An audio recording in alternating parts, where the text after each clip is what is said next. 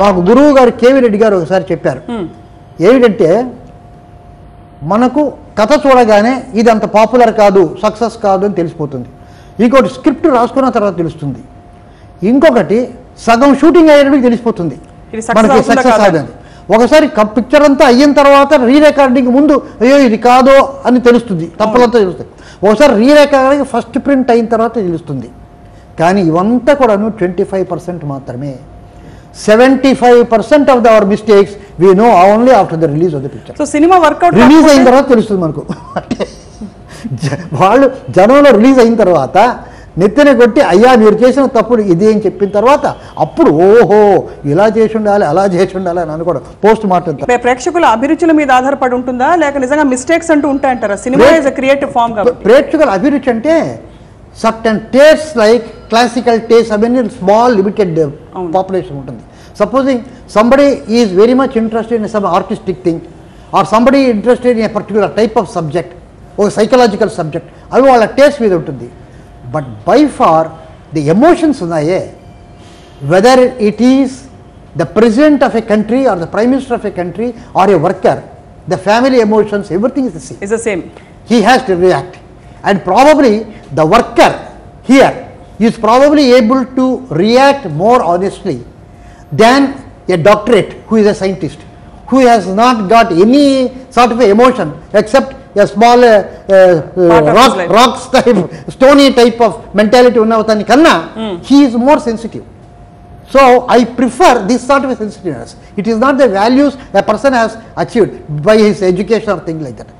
That person, so వాళ్ళు ఎక్కువ మంది ఉన్నప్పుడు especially the reactions of so many ladies, ఇంట్లోనే ఉంటారు, పిల్లల్ని చూసుకుంటారు, వాళ్ళందరూ వర్క్ చేస్తారు, హానెస్ట్ పీపుల్, వాళ్ళు ఫీల్ అయినట్టుగా ఇంటలెక్చువల్స్ ఇంటెలిజెన్స్. ఆ తర్వాత మెనీ టైమ్స్ నేను చాలాసార్లు ఫీల్ అయ్యాను.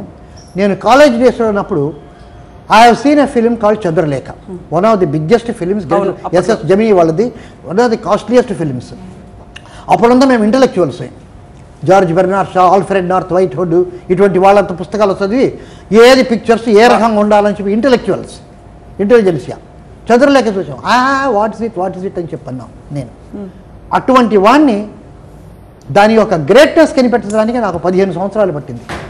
After 15 years I saw the same film and I found what a great film it is. Today it's one of the greatest films. అలాగే మెహబూబ్ చేసినటువంటి mother, ఇటువంటి చాలా ఫిలిమ్స్ ఉన్నాయి, all the biggest hits of Raj Kapoor and all that. అవన్నీ చూస్తుంటే ఇప్పుడు మీకు ఇంకా బాగా చాలా గ్రేట్ ఫిలిమ్స్గా కనిపిస్తున్నాయి. కానీ నేను ఒక ఇంటెలిజెన్సియాగా కనిపెట్టలేనిటువంటి దాన్ని జనరల్ పబ్లిక్ ఉన్నారు, మాసస్ లేడీస్, వాళ్ళంతా ఒక క్షణంలో కనిపెట్టారు. అది హౌ సుపీరియర్ దే ఆర్. వాళ్ళు ఆ క్షణంలో ఆహా అన్నారు. రాజకపూర్ సినిమా కనుక 3-4 చేస్తే అన్నారు, అద్భుతం అన్నారు. సో వాళ్ళందరూ కూడా కనిపెట్టింది నేను కనిపెట్టలేకపోయాను. నాకు 15 సంవత్సరాలు పట్టింది కనిపెట్టడానికి. నాకు ఆలివర్ గోల్డ్ స్మిత్ అనేటువంటి ఒక ఆయన ఉన్నారు, గ్రేట్ రైటర్, శ్రీశ్వరం.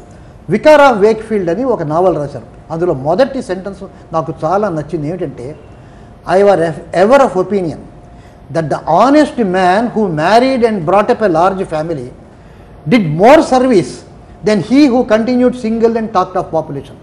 ఒకడే బ్రహ్మచారిగా ఉండి అది చేయాలా ఇది చేయాలా సంఘాన్ని సమాజం చేయాలని డబ్బా కొట్టేవాడి కన్నా శుభ్రంగా పెళ్లి చేసుకొని పిల్లల్ని కానీ వాడి పనులు వాడు చేసుకున్న వాడు did bigger service to the society. Wonderfully said. అది అప్పటికి నాకు అదే అన్నమాట. నీకు ఆనెస్ట్గా అనుకునేటటువంటి దాంట్లో సగం ఈ ఇంటెలిజెన్సియా దీంట్లో పోతుందన్నమాట.